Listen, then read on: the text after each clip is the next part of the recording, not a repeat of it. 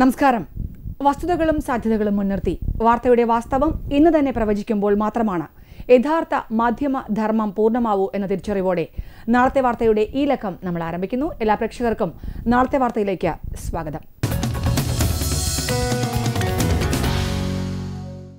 ലോക്സഭാ തെരഞ്ഞെടുപ്പ് പടിവാതിൽക്കൽ എത്തി നിൽക്കെ ജീവൻ TV അന്വേഷണം ആരംഭിക്കുന്നു. കേരളത്തിലെ 20 ലോക്സഭാ മണ്ഡലങ്ങളിലും ആരാകും സ്ഥാനാർത്ഥികൾ? വാർത്തയുടെ ഭാവി പ്രവചിക്കുന്ന നാളത്തെ വാർത്തയിലൂടെ ജീവൻ TV ഓരോ നിയോജക മണ്ഡലങ്ങളിലെയും സ്ഥാനാർത്ഥികളെ പ്രഖ്യാപിക്കുന്നു.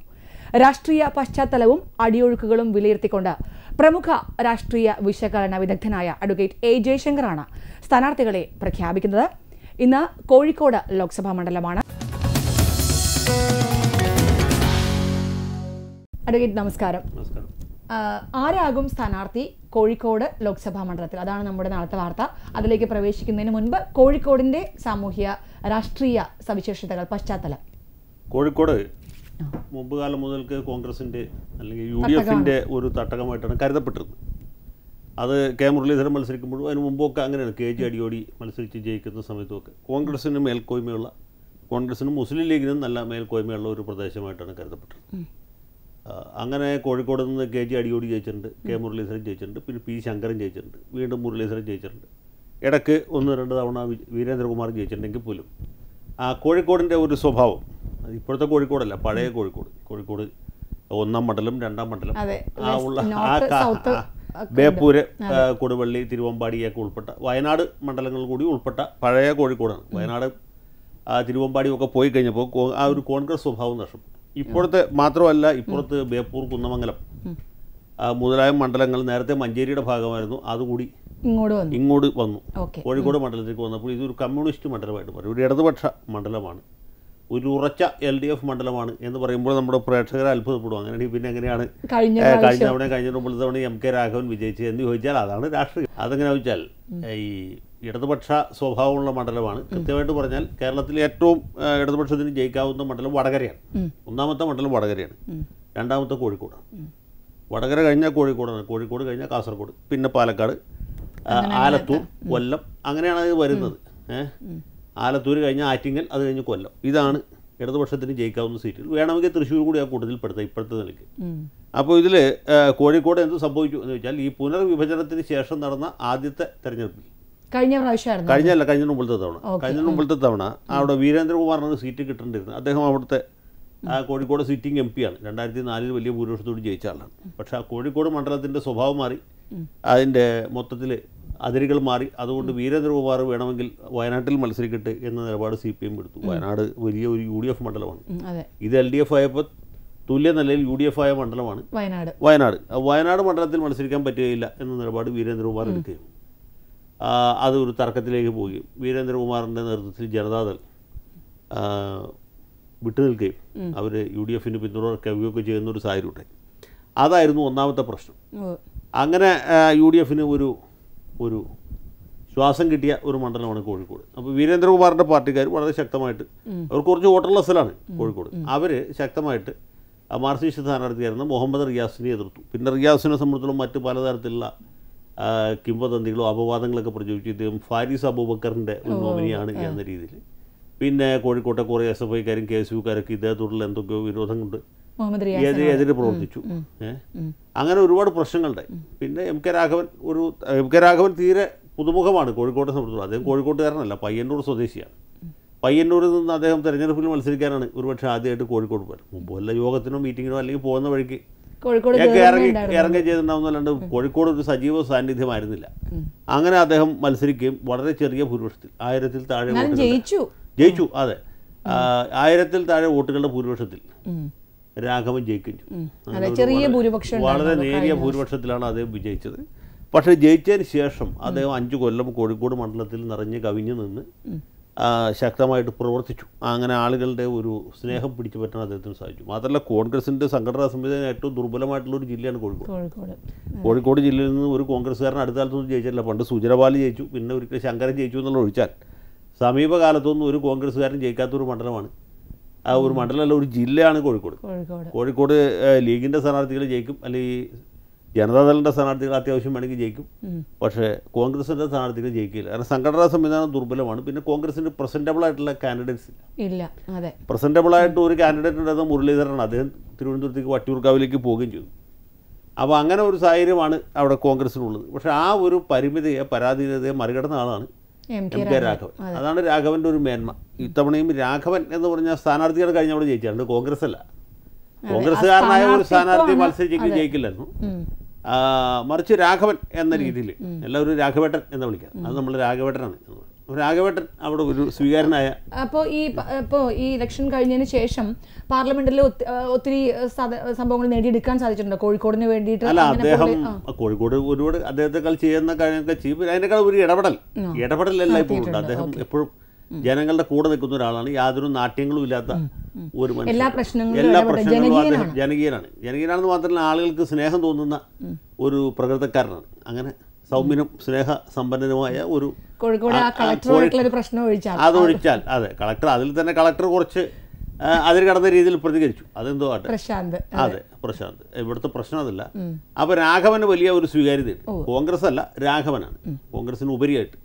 പിന്നെ അതെ, അത് ഒരു തീർച്ചയായിട്ടും ഒരു ഘടകമാണ്. അങ്ങനെയാണ് 2 തവണ അദ്ദേഹം ജയിച്ചത്. ആദ്യത്തെ തവണ ഈ വിപരീത ഘടകങ്ങൾ LDF-നുണ്ടായിരുന്നു. ഒന്ന് വീരൻ്റെ പാർട്ടി വിട്ടുപോയതും, രണ്ടാമത് ഈ സ്ഥാനാർത്ഥിയെ ചൊല്ലിയുണ്ടായ അപവാദങ്ങളും വിവാദങ്ങളും, പിന്നെ മാധ്യമങ്ങളുടെ ഭാഗത്ത് സംഘടിതമായിട്ടുള്ള ആക്രമണം, അങ്ങനെ ഒരുപാട് പ്രശ്നങ്ങളുണ്ടായിരുന്നു.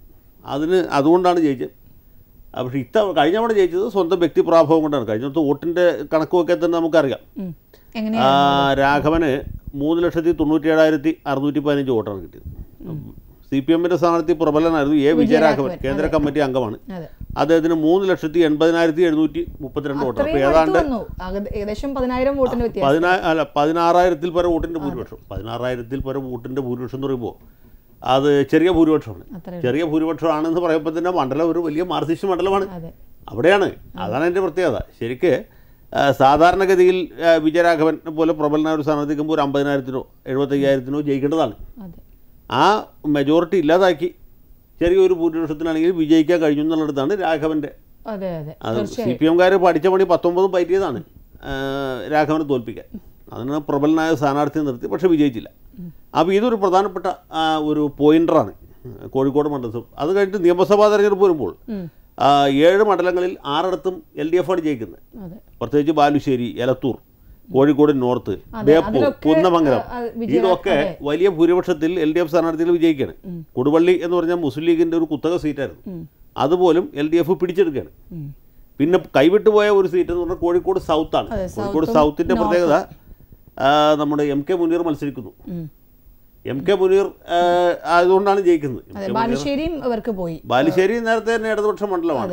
അപ്പോൾ കോഴിക്കോട് MK മുനീർ മത്സരിക്കുന്നത് കൊണ്ടാണ് ആ ഒരു സീറ്റ് ജയിച്ചത്. MK മുനീർ എന്നുള്ളത് CH മുഹമ്മദ് കോയയുടെ മകൻ എന്ന രീതിയിൽ. അപ്പോഴും വലിയ ഭൂരിപക്ഷമൊന്നും അദ്ദേഹത്തിന് കിട്ടുന്നില്ല.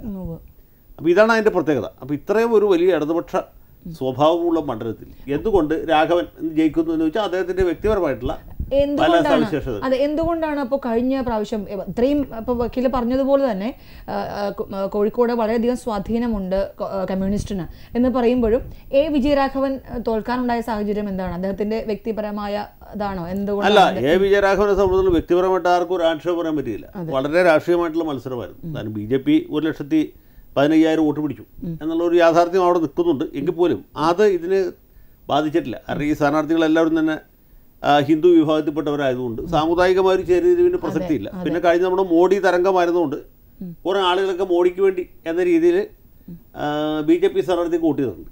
അതുകൊണ്ടുമല്ല ജയിച്ചത്. തീർച്ചയായിട്ടും രാഘവൻ്റെ വ്യക്തിപ്രാഭവമാണ്. ഞാൻ പറയാം, ഈ റിപ്പോർട്ടർ ചാനലിന് വേണ്ടിയിട്ടൊരു അഭിപ്രായ സർവേ നടത്തി നിലവിലുള്ള MP-മാരുടെ പെർഫോമൻസിനെ സംബന്ധിച്ച്. അതിൽ വോട്ടർമാർ, അതാത് മണ്ഡലത്തിലെ വോട്ടർമാർ ഏറ്റവും നല്ല പെർഫോമേഴ്സായിട്ട് തിരഞ്ഞെടുത്തത് ഒന്ന് ആറ്റിങ്ങലെ സമ്പത്തിനെയും, അതേ നിലയിൽ തന്നെ അതെ കോഴിക്കോട്, അതേ നിലയിൽ തന്നെ കോഴിക്കോട് രാഘവനെയുമായിരുന്നു. അവർക്ക് രണ്ടുപേർക്കും കിട്ടിയ അത്രയും പോയിന്റ് പല പല ഘടകങ്ങളെ ആശ്രയിച്ചിട്ടാണ് ഈ അഭിപ്രായ വോട്ടെടുപ്പ് എടുത്ത ആൾക്കാർ. അത്രയും പോയിന്റ് വേറെ ആർക്കും കിട്ടിയില്ല. ഇവർ രണ്ടുപേരും ഏതാണ്ട് തുല്യ നിലയിൽ എത്തി എന്നുള്ളതാണ് എൻ്റെ ഓർമ്മ. അപ്പോൾ ആ രീതിയിൽ ഒരു MP എന്നുള്ള നിലയ്ക്ക് അദ്ദേഹത്തിന് വ്യക്തിപരമായിട്ട് ഉള്ള വോട്ടാണ് കിട്ടിക്കൊണ്ടിരിക്കുന്നത്. അതുകൊണ്ടാണ് അതുകൊണ്ട് ബിജെപിയുടെ വോട്ട് കാരണം ബിജെപിയും ഈ പറഞ്ഞ പോലെ CK പത്മനാഭനായിരുന്നു ബിജെപിയുടെ സ്ഥാനാർത്ഥി കഴിഞ്ഞ ലോക്സഭാ തെരഞ്ഞെടുപ്പിൽ. അവർക്ക് വോട്ട് കൂടുതലും പിടിക്കാൻ സാധിച്ചിട്ടുണ്ടല്ലോ. 1 ലക്ഷത്തിൽ പരം വോട്ടുകൾ. ബിജെപിക്ക് സ്വാധീനമുള്ള 4 അസംബ്ലി മണ്ഡലങ്ങളുണ്ട്. ഒന്ന് കോഴിക്കോട് സൗത്ത്, മറ്റേത് കോഴിക്കോട് നോർത്ത്, പിന്നെ ബേപ്പൂർ, 4 കുന്നമംഗലം. ഈ 4 സ്ഥലത്തുമാണ് ബിജെപി. അല്ലെങ്കിൽ എലത്തൂർ അല്ലെങ്കിൽ കൊടുവള്ളി ഇതൊന്നും ബിജെപിക്ക് വലിയ സ്കോപ്പുള്ള സ്ഥലങ്ങളല്ല.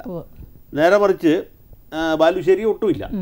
ബിജെപിക്ക് സ്വാധീനമുള്ള ഈ 4 മണ്ഡലങ്ങളാണ്. അവരൊരു നല്ല സ്ഥാനാർത്ഥിയെ തന്നെ കഴിഞ്ഞുകൊണ്ട് നിർത്തി. CK പത്മനാഭനായിരുന്നു സ്ഥാനാർത്ഥി. പരമാവധി വോട്ട് സമാഹരിച്ചു. 1,15,000 എന്ന് വെച്ചാൽ ബിജെപിയുടെ ഒരു നിലവാരം വെച്ച് നോക്കുമ്പോൾ നല്ല തർക്കമില്ലാത്ത ഒരു വോട്ട് തന്നെയാണ്. 1 ലക്ഷത്തിൽ പരം വോട്ട് പിടിക്കാന്നുള്ളതാണ്. ഇപ്പോൾ നമ്മുടെ രാധാകൃഷ്ണൻ എറണാകുളത്ത് മത്സരിച്ചപ്പോൾ രാധാകൃഷ്ണൻ 1 ലക്ഷം വോട്ട് തയ്ക്കാൻ പറ്റില്ല, 98,000 വരെ എത്തിക്കാനേ പറ്റും. അതുപോലെ ഗോപാലകൃഷ്ണൻ ചാലക്കുടിയിൽ മത്സരിച്ചപ്പോഴും 92,000 എത്തിക്കാൻ കഴിയും. 1 ലക്ഷം കടന്നു എന്നുള്ളത് ബിജെപിക്ക് എടുത്തു പറയാവുന്ന ഒരു അത് പറയാൻ പറ്റില്ല. അത് കൂടുതലായിട്ടും ബിജെപിക്കാർ പിടിക്കുന്ന വോട്ട്, പുതിയ വോട്ട്, നരേന്ദ്രമോദിക്ക് വ്യക്തിപരമായിട്ട് കിട്ടുന്ന വോട്ട്, കൂടുതൽ വോട്ട് കുറച്ച് 2 ഭാഗത്തു നിന്നും കുറേ വോട്ട് പോകും. പ്രധാനമായിട്ട് പോയത് LDF അല്ല കോൺഗ്രസിൽ നിന്ന് തന്നെയായിരിക്കും. കോൺഗ്രസിന്റെ വോട്ട് പോകാനാണ് സാധ്യത. നാളത്തെ വാർത്തയിൽ ഇനി ഇടവേളയാണ്. ഇടവേളയ്ക്ക് ശേഷം കോഴിക്കോട് ലോക്സഭാ മണ്ഡലത്തിലെ സ്ഥാനാർത്ഥികളെ നിർദ്ദേശിക്കുന്നു. ഇനി നമുക്ക് സ്ഥാനാർത്ഥി പ്രഖ്യാപനത്തിലേക്ക് വരികയാണെങ്കിൽ ആർക്കൊക്കെയാണ് ഇപ്രാവശ്യം UDF-ൽ നിന്ന് സാധ്യതകൾ? ആർക്കൊക്കെയാണ്? UDF-ൽ നിന്ന് സംശയമൊന്നുമില്ല, രാഘവൻ തന്നെയായിരിക്കും. യാതൊരു മാറ്റം ഉണ്ടാവാൻ സാധ്യതയില്ല. കാരണം അദ്ദേഹം കഴിഞ്ഞ 10 കൊല്ലമായിട്ട് അവിടെ MP ആയിരിക്കുന്ന ആളാണ്. അദ്ദേഹത്തോളം ജനസമ്മതിയുള്ള ജനസ്വാധീനമുള്ള ഒരാളെ കോൺഗ്രസിൽ നിന്ന് നൽകി കണ്ടുപിടിക്കാൻ പറ്റില്ല. ഇനി കണ്ടുപിടിച്ചാലും ആ സ്ഥാനാർത്ഥി ജയിക്കാൻ വളരെ ബുദ്ധിമുട്ടാണ്. ഞാൻ നേരത്തെ പറഞ്ഞ പോലെ ഇടതുപക്ഷ മണ്ഡലമാണ്. അവിടെ ജയിക്കണമെങ്കിൽ ഒരു സാധാരണ സ്ഥാനാർത്ഥി പോരാ. അത്രയും പ്രബലനായ സ്ഥാനാർത്ഥി, അത്ര ജനസ്വാധീനമുള്ള ആൾ വേണം. ഇത് ഏത് നിലയ്ക്ക് രാഘവൻ തന്നെയായിരിക്കും, യാതൊരു സംശയമില്ല. ഇനി രാഘവൻ അല്ലെങ്കിൽ എന്തെങ്കിലും കാരണവശാൽ രാഘവന് മത്സരിക്കാൻ പറ്റില്ലെങ്കിൽ ഒരുപക്ഷെ സിദ്ദിഖ് മത്സരിക്കാൻ സാധ്യത. T സിദ്ദിഖ് നമ്മുടെ DCC പ്രസിഡന്റാണ്. അദ്ദേഹത്തിന് എങ്ങനെയാണ് ചാൻസ്? അദ്ദേഹത്തിന്റെ സാധ്യത ഈ പറഞ്ഞ പോലെ അദ്ദേഹം നല്ല ജനസ്വാധീനമുള്ള ആളാണ്. പിന്നെ DCC പ്രസിഡന്റ് ആയ ശേഷം പ്രത്യേകിച്ചും കോഴിക്കോട് നിറഞ്ഞു നിൽക്കുന്ന ഒരു സാന്നിധ്യമാണ് അദ്ദേഹത്തിന്റെ, നിറസാന്നിധ്യമാണ്. പൊതുവെ DCC കുറച്ചാളായിട്ട് ഇങ്ങനെ നിർജ്ജീവമായിട്ട് കിടക്കരുന്നത് ഇപ്പോൾ ഒരുമാതിരി പ്രവർത്തിക്കുന്നൊരു സംവിധാനത്തിൽ എത്തിച്ചിട്ടുണ്ട്. നിയമസഭാ തെരഞ്ഞെടുപ്പിലൊന്നും യാതൊരു ഇമ്പാക്റ്റ് ഉണ്ടാക്കാൻ പറ്റിയില്ല കോൺഗ്രസിന്. എങ്കിൽ പോലും സിദ്ദിഖ് വന്നതിന് ശേഷം മൊത്തത്തിൽ ഒരു നവജീവൻ കൈവന്നു എന്ന് പറയാവുന്ന ഒരു അവസ്ഥയിലാണ്. അത് എന്തുമാത്രം ഫലപ്രദമായിട്ടുണ്ടെന്നുള്ള ഇപ്പോൾ ഈ തെരഞ്ഞെടുപ്പിലെ പ്രവർത്തനം കാണുമ്പോഴേ അറിയാൻ പറ്റും. T സിദ്ദിഖ് വന്നാൽ ഇപ്പം പറഞ്ഞതുപോലെ കുറേ ഗ്രൂപ്പുകളുള്ളൊരു സംവിധാനമാണല്ലോ AI ഗ്രൂപ്പ് തമ്മിലുള്ളൊരു ഗ്രൂപ്പ് തമ്മിൽ അങ്ങനെ വലിയ പ്രശ്നത്തിന് സാധ്യതയില്ല. ഇപ്പോൾ അടുത്ത മണ്ഡലത്തിൽ AI ഗ്രൂപ്പുകാരനെ കൊടുത്താൽ മതിയല്ലോ. സിദ്ദിഖ് ഒരു ഉറച്ച ഉമ്മൻചാണ്ടിയുടെ പിന്തുണക്കാരനാണ്, അതിൽ ആരും സംശയമില്ല. അല്ലെങ്കിൽ പിന്നെ ആദം മുൽസി എന്ന് പറഞ്ഞ ഒരു ചെറുപ്പക്കാരനുണ്ട്. അദ്ദേഹം ബേപ്പൂര് നേരത്തെ മത്സരിച്ചിട്ടുള്ള ആളാണ്, ചെറുപ്പക്കാരനാണ്, AI ഗ്രൂപ്പുകാരനായി കരുതപ്പെടുന്ന വ്യക്തിയാണ്. അദ്ദേഹത്തിൻ്റെ പേരും പരിഗണിക്കപ്പെടാം. പക്ഷേ കോഴിക്കോട് അങ്ങനെ യാതൊരു അട്ടിമറിക്ക് സാധ്യതയില്ല. സിദ്ദിഖ് മത്സരിക്കുകയാണെങ്കിൽ തന്നെ അത് വയനാട്ടിലോ കഴിഞ്ഞ തവണത്തെ പോലെ കാസർകോട്ടെ എവിടെയെങ്കിലും ആയിരിക്കാനാണ് സാധ്യത. സിദ്ദിഖ് ഒരു സ്ഥാനാർത്ഥിയാവാനുള്ള സാധ്യത വളരെ കൂടുതലാണ്. കൂടുതലും ചാൻസ് സിറ്റിംഗ് MP രാഘവന് തന്നെയാണ്. പിന്നെ അഡ്വക്കേറ്റ്, എങ്ങനെയാണ് സാമുദായിക ധ്രുവീകരണം എങ്ങനെയാണ് സാധ്യമാവുക? ആർക്കൊക്കെയാണ് അത് വരാൻ സാമുദായികമായി പിന്തുണ ലഭിക്കാൻ സാധ്യത? സാമുദായിക ഘടകം എന്ന് പറഞ്ഞാൽ കോഴിക്കോട് മണ്ഡലത്തെ സംബന്ധിച്ചിടത്തോളം മിക്കവാറും 3 സ്ഥാനാർത്ഥികളും കഴിഞ്ഞ തവണ ഒരേ സമുദായക്കാരാണ്. സാമുദായികമായിട്ട് ആരെങ്കിലും ചേരിതിരിവിന് സാധ്യതയില്ല. ജാതി നോക്കി വോട്ട് ചെയ്യുന്ന ആളുകളല്ല മലബാറിലുള്ള ആളുകൾ പൊതുവെ. അതേ സമയത്ത് ന്യൂനപക്ഷ വോട്ടുകളുടെ ഒരു കേന്ദ്രീകരണം ഒരുപക്ഷെ സംഭവിക്കാം. 2004 സംഭവിച്ച 2004 സാമുദായിക ധ്രുവീകരണം ഉണ്ടായത് ഇടതുപക്ഷത്തിന് അനുകൂലമായിട്ടായിരുന്നു. മുസ്ലിം വോട്ടുകൾ മൊത്തമായിട്ട് കോൺഗ്രസിനെതിരെ തിരിയുകയും അത് ഇടതു മുന്നണിക്ക് അനുകൂലമാവുകയും ചെയ്തു. അത് 2004. 2009 നേരെ വിപരീത ദിശയിലേക്ക് പോയി. മുസ്ലിം വോട്ടുകൾ നേടിയെടുക്കാൻ വേണ്ടി CPM പല അഭ്യാസങ്ങളും കളിച്ചു. അത് വിപരീത ദിശയിൽ പ്രവർത്തിച്ചു. അതായത് ആണവ കരാറിൻ്റെ പേരൊക്കെ പറഞ്ഞ് വലിയ കൂടുതലൊക്കെ ഉണ്ടാക്കാൻ ശ്രമിച്ചു. അബ്ദുൽ നാസറും മദനിയുമായിട്ട് കൂട്ടുപോയി. അപ്പോൾ വിപരീത ഫലം ഉണ്ടാക്കി. ഒന്ന് മുസ്ലിം വോട്ട് കിട്ടിയില്ല എന്ന് മാത്രമല്ല, പരമ്പരാഗതമായിട്ട് കിട്ടുന്ന കമ്മ്യൂണിസ്റ്റ് പാർട്ടി കിട്ടുന്ന ഹിന്ദു വോട്ടുകൾ അത് തിരിഞ്ഞു പോവുകയും ചെയ്തു. അത് രണ്ട് കോൺഗ്രസിന് അനുകൂലമായി, അല്ലെങ്കിൽ കുറച്ചൊക്കെ BJPക്ക് അനുകൂലമായി. അപ്പോൾ ഏത് നിലയ്ക്ക് നോക്കിയാലും അത് വലിയ നഷ്ടക്കച്ചവടത്തിൽ പരിണമിച്ചു. കഴിഞ്ഞ തവണ അങ്ങനെ സാമുദായികമായ ധ്രുവീകരണം ആ സിറ്റീസും ഉണ്ടായില്ല. 2014 ഉണ്ടായില്ല. ഇനി ഉണ്ടാകണമെങ്കിൽ തന്നെ കുറച്ച് കോൺഗ്രസിന് അനുകൂലമായിട്ടാണ് ഉണ്ടായത്. കാരണം എന്ന് വെച്ചാൽ ഈ BJPയെ ചേർത്ത് നിൽക്കാൻ CPM-നേക്കാളും നല്ലത് കോൺഗ്രസ് ആണ് എന്ന് സാധാരണ മുസ്ലിം വോട്ടർമാർ ചിന്തിച്ചു എന്ന് വേണമെങ്കിൽ പറയാം. പക്ഷേ പിന്നെ ഹിന്ദു ധ്രുവീകരണം വേണമെങ്കിൽ കുറച്ച് ഈ 1,15,000 വോട്ട് നമ്മുടെ പത്മനാഭൻ പിടിച്ചതിലേക്ക് പോയി എന്ന് വേണമെങ്കിൽ പറയാം. പക്ഷെ അതൊന്നും അങ്ങനെ ഒരു സാമുദായിക ഘടകം ആ രീതിയിൽ പ്രധാനമല്ല കോഴിക്കോട്. പിന്നെ ഈ നേരത്തെ പറഞ്ഞ പോലെ മുസ്ലിം വോട്ടുകളുടെ കേന്ദ്രീകരണം ഈ അഖിലേന്ത്യാ രാഷ്ട്രീയവുമായിട്ട് ബന്ധപ്പെട്ടാണ് ഇരിക്കുന്നത്. അതും ഉണ്ടാകുകയാണെങ്കിൽ ഇപ്പോൾ നമ്മുടെ കേരളത്തിൽ അടുത്ത കാലത്തുണ്ടായിട്ടുള്ള ഒരു ട്രെൻഡ് എന്ന് വെച്ചാൽ മുസ്ലിം വോട്ടുകളുടെ കേന്ദ്രീകരണം LDFന് അനുകൂലമായിട്ടാണ് വരുന്നത്. കഴിഞ്ഞ പഞ്ചായത്ത് തെരഞ്ഞെടുപ്പിൽ അതുണ്ടായി, അതുപോലെ കഴിഞ്ഞ നിയമസഭാ തെരഞ്ഞെടുപ്പിലുണ്ടായി. അതുകൊണ്ടാണ് ഈ കോഴിക്കോട് മണ്ഡലത്തിലുള്ള 7-6 സീറ്റും LDF ജയിച്ചത്. അല്ലെങ്കിൽ കൊടുവള്ളി പോലുള്ള മണ്ഡലങ്ങൾ, അല്ലെങ്കിൽ കോഴിക്കോട് അങ്ങനെയുള്ള സീറ്റുകൾ പോകുമായിരുന്നില്ല. ഇപ്പോൾ ഇത് കൊടുവള്ളി, തിരുവമ്പാടി, അതിൻ്റെ അപ്പുറത്തുള്ള പല മണ്ഡലങ്ങളും അവിടെയൊക്കെ മുസ്ലിം വോട്ട് വളരെ പ്രധാനമാണ്. 30% മുസ്ലിം വോട്ടുള്ള മണ്ഡലങ്ങളുണ്ട്. അപ്പോൾ ആ മണ്ഡലങ്ങളൊക്കെ കൈവിട്ട് പോയതിൻ്റെ UDFന് വിട്ടതിൻ്റെ ഒരു കാരണം മുസ്ലിം വോട്ടുകളിൽ എല്ലാവരും അല്ല, നേരത്തെ കിട്ടിയിരുന്ന അത്രയും ഇപ്പോൾ UDFന് കിട്ടുന്നില്ല. അത് LDFിലേക്ക് കുറെ പോകുന്നു. പ്രത്യേകിച്ച് ചെറുപ്പക്കാരായ ആളുകൾ LDF ആണ് കുറച്ചുകൂടി നല്ലത് എന്നൊരു ചിന്താഗതിയിലേക്ക് പോകുന്നു എന്നുള്ളതാണ് സത്യം. അപ്പോൾ അങ്ങനെ ഒരു ഘടകം, ഒരു സാഹചര്യം ഉള്ളതുകൊണ്ട് തീർച്ചയായിട്ടും അത് ഇത്തവണ പാർലമെന്റ് തെരഞ്ഞെടുപ്പ് മാത്രമാണ്, നിയമസഭാ തെരഞ്ഞെടുപ്പിലാണ് അത് കാര്യമായിട്ട് കണ്ടത്. 2004 അത് പാർലമെന്റ് തെരഞ്ഞെടുപ്പിൽ കണ്ടു. കഴിഞ്ഞ നിയമസഭാ തെരഞ്ഞെടുപ്പിൽ അത് LDFന് അനുകൂലമായിട്ട് വീണ്ടും കണ്ടു.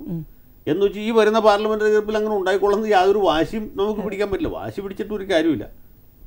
അപ്പോഴത്തെ ഒരു രാഷ്ട്രീയ സാഹചര്യം നോക്കിയിട്ടാണ് എല്ലാ സമുദായക്കാരും, എല്ലാ ആളുകളും അങ്ങനെ വോട്ട് ചെയ്യണം. തെരഞ്ഞെടുപ്പിൽ പിന്നെ ആൾ ജയിക്കണം. ഒന്ന് സ്ഥാനാർത്ഥി ഒരു ഘടകമാണ്, പിന്നെ പാർട്ടി ഒരു ഘടകമാണ്, അഖിലേന്ത്യാ രാഷ്ട്രീയം ഒരു ഘടകമാണ്, പാർലമെന്റിലേക്ക് ആകുമ്പോൾ പ്രത്യേകിച്ച് പല ഘടകങ്ങളുമുണ്ട്. അപ്പോൾ ഈ ഘടകങ്ങളൊക്കെ ആശ്രയിച്ചിട്ടാണ് ആ വോട്ടിന്റെ ധ്രുവീകരണം ഉണ്ട്. എങ്കിലും ഉറച്ച കോട്ട LDFന്റെ തന്നെ ഉറച്ച കോട്ടയാണത്.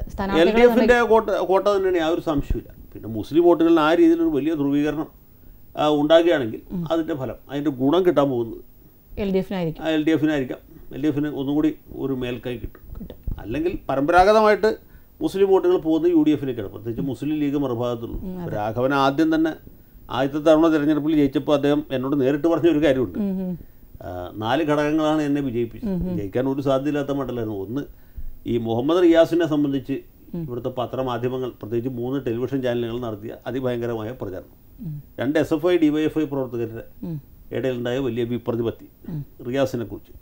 മൂന്നാമത്തത് ജനതാദൾ പ്രവർത്തകരുടെയും ലീഗുകാരുടെയും ആത്മാർത്ഥമായ പ്രചാരണം. നാലാമത്തത് സ്വന്തം പാർട്ടിക്കാരായ കോൺഗ്രസ്സുകാർ ഇദ്ദേഹത്തെ തോൽപ്പിക്കാൻ വേണ്ടി നടത്തിയ ശ്രമങ്ങൾ. അതുകൊണ്ടാണ് ജയിച്ചതെന്ന് പറഞ്ഞത്. അവർ അനുകൂലമായിട്ട് ജയിക്കുമായിരുന്നില്ല, നേരിട്ട് പറഞ്ഞത്.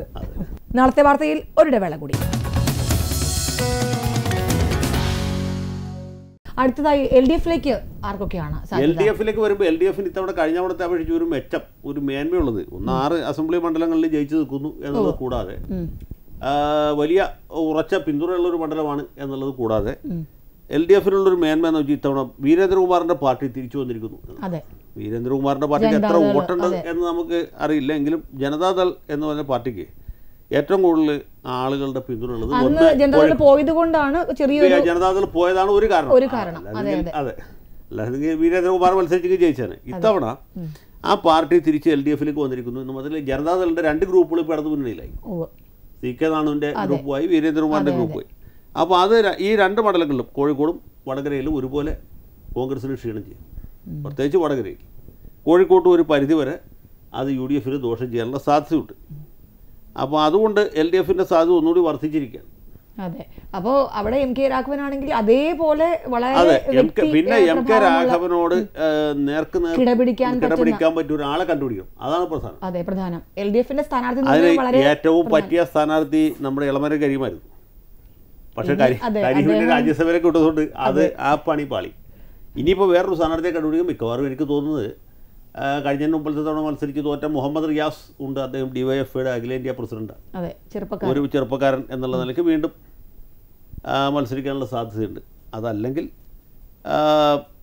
ഇനി ഈ ഒരുപക്ഷെ ഈ സീറ്റ് വീരേന്ദ്രകുമാറിൻ്റെ പാർട്ടിക്ക് കൊടുക്കാനുള്ള സാധ്യത നമുക്ക് തള്ളിക്കളഞ്ഞുകൂടാ. ഒന്നുകിൽ വടകര അല്ലെങ്കിൽ കോഴിക്കോട് ജനതാദളിന് കൊടുക്കാനുള്ള സാധ്യതയുണ്ട്. അങ്ങനെയാണെങ്കിൽ ചോദിക്കുകയോ അല്ലെങ്കിൽ അവർക്ക് ഈ സീറ്റ് പിടിക്കാൻ മറ്റു മാർഗമില്ലാതെ അവർക്ക് വിട്ടുകൊടുക്കുകയോ ചെയ്യാം. രാഘവന് ചെറിയ സ്ഥാനാർത്ഥിയല്ലല്ലോ. മണ്ഡലം കോഴിക്കോടാണ്, ജയിക്കുന്ന മണ്ഡലമാണെങ്കിൽ പോലും സ്ഥാനാർത്ഥി വളരെ പ്രബലനാണ്. അതുകൊണ്ട് ഒരു പക്ഷേ ശക്തനായ ഒരു സ്ഥാനാർത്ഥി എന്നുള്ള നിലയ്ക്ക് വീരേന്ദ്രകുമാറിൻ്റെ മകൻ ശ്രേയംസ് കുമാറിന് ആ സീറ്റ് കൊടുക്കാം. MV ശ്രേയംസ് കുമാർ മത്സരിക്കാൻ സാധ്യതയുണ്ട്. അങ്ങനെ ഉള്ള സാധ്യതകളാണ് ഇപ്പോൾ നമ്മുടെ മുമ്പിൽ. വിജയരാഘവൻ തന്നെ ഒന്നും കൂടി വേണമെങ്കിൽ ഒരു കൈ നോക്കാം, അതും തള്ളിക്കളഞ്ഞുകൂടാ. പക്ഷേ LDFനെ സംബന്ധിച്ചുള്ള രാഘവനോട് ഏറ്റുമുട്ടാൻ പറ്റിയ അത്രയും ശക്തനായ ഒരു സ്ഥാനാർത്ഥി ഇല്ല എന്നുള്ളതാണ് LDFന്റെ ഏറ്റവും വലിയ ഈ മുഹമ്മദ് റിയാസ്. ഇപ്പോൾ വക്കീൽ ഫസ്റ്റ് പറഞ്ഞ പേര് മുഹമ്മദ് റിയാസ് ആണ്, ചെറുപ്പക്കാരനാണ്, വളരെ DYFIയുടെ നേതാവാണ്. അപ്പം അദ്ദേഹത്തിന്റെ ഒരു വ്യക്തിപരമായ അദ്ദേഹത്തിന്റെ ഒരു കഴിവുകൾ എങ്ങനെയാണ് രാഘവനോട് കിടപിടിക്കാൻ പറ്റുന്ന തരത്തിലുള്ള കിടപിടിക്കാൻ ഒരു സ്ഥാനാർത്ഥി എന്നുള്ള നിലയ്ക്ക് പോരാ.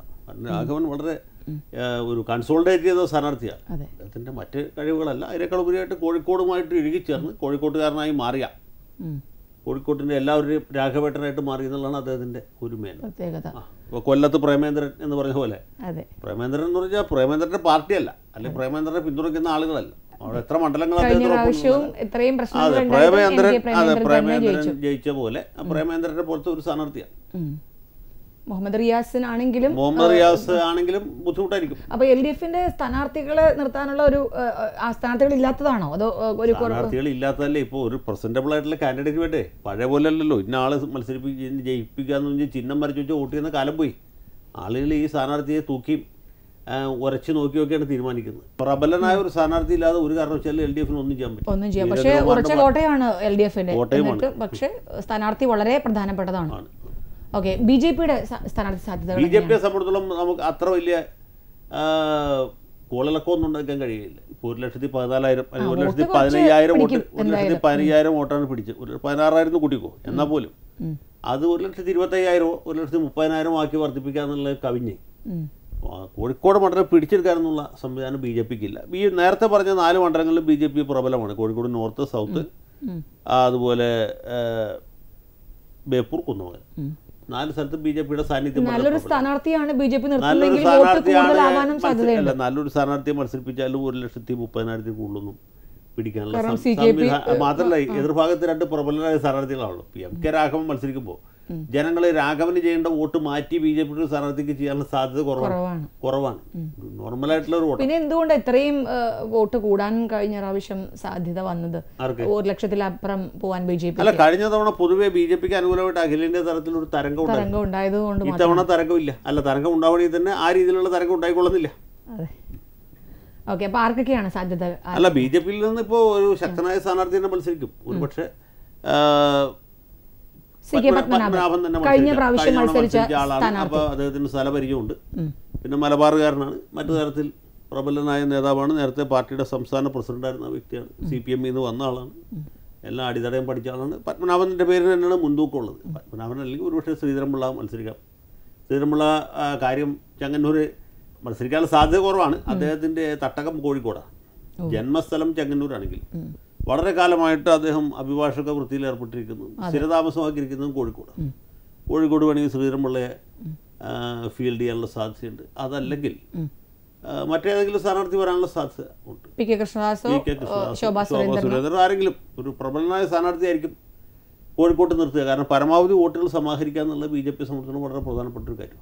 വളരെയധികം നന്ദി അഡ്വക്കേറ്റ് ജയശങ്കർ. കോഴിക്കോട് ലോക്സഭാ മണ്ഡലത്തിലെ സ്ഥാനാർത്ഥി സാധ്യതകൾ വിലയിരുത്തിയതിന്. കോഴിക്കോട് മണ്ഡലത്തിൽ ആരാവും സ്ഥാനാർത്ഥികൾ? UDFിലെയും LDFിലെയും BJPയിലെയും സ്ഥാനാർത്ഥി സാധ്യതകളാണ് അഡ്വക്കേറ്റ് ജയശങ്കർ വിലയിരുത്തിയത്. നാളത്തെ വാർത്തകൾ ഇന്ന് തന്നെ പ്രവചിക്കുമ്പോൾ മാത്രമാണ് യഥാർത്ഥ മാധ്യമ ധർമ്മം പൂർണ്ണമാവൂ എന്ന തിരിച്ചറിവോടെ നാളത്തെ വാർത്തയുടെ ഈ ലക്കം സമാപിക്കുന്നു. പുതിയ മണ്ഡലവുമായി ഇനി നാളത്തെ വാർത്ത അടുത്തയാഴ്ച ഇതേ ദിവസം ഇതേ സമയം. നമസ്കാരം.